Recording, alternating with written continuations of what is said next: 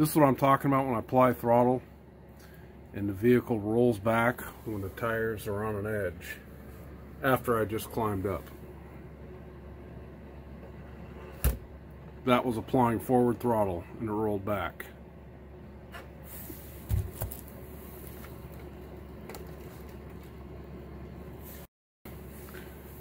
Now if I grab more throttle,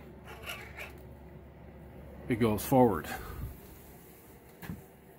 So with the hobbywing fusion system, I didn't experience that.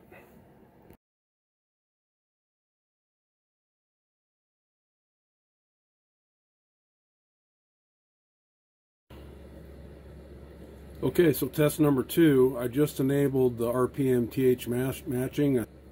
I also adjusted the drag brake up to 6 and the drag brake rate up to 6. Apparently, whatever it was, it fixed it out of those 3 things. So you can see I'll apply throttle real lightly and it goes forward. It doesn't roll back. So apparently that fixed it.